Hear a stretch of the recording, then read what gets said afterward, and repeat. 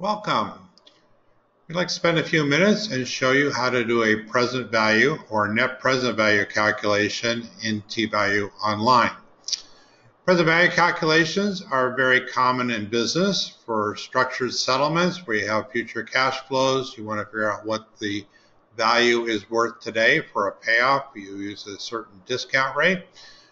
In the note industry, buying and selling notes, you want to figure out what the yield is, figure out how much to pay somebody for it. For banks and credit unions, they have to do troubled debt restructuring. They have to determine what the allowance is, and they do a net present value for that. So many common uses for doing present value calculations.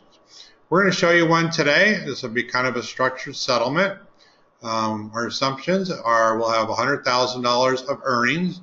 We'll do it over 20 years. We're going to factor in a 2% inflation factor or raises, and we're going to discount it back at 5%. So basically we have, looks like $2 million plus the 2%, and look at a 5% discount rate to figure out what it's worth today.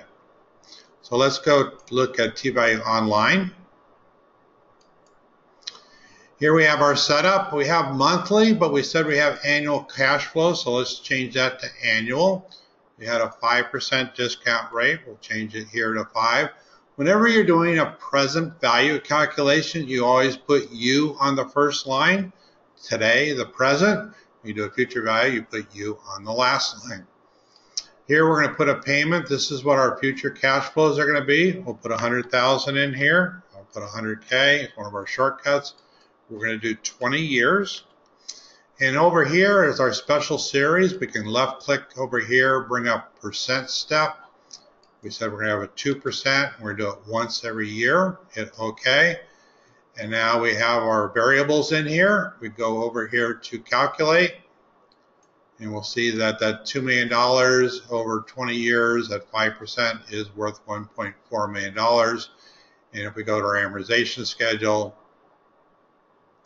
we'll see here is our variables, and here's our 100,000, 102, etc. So pretty clean. So whenever you're doing a present value calculation, remember, you always put your discount up to the nominal rate, put in your future cash flows, put U for unknown, solve for that, and you're off and running.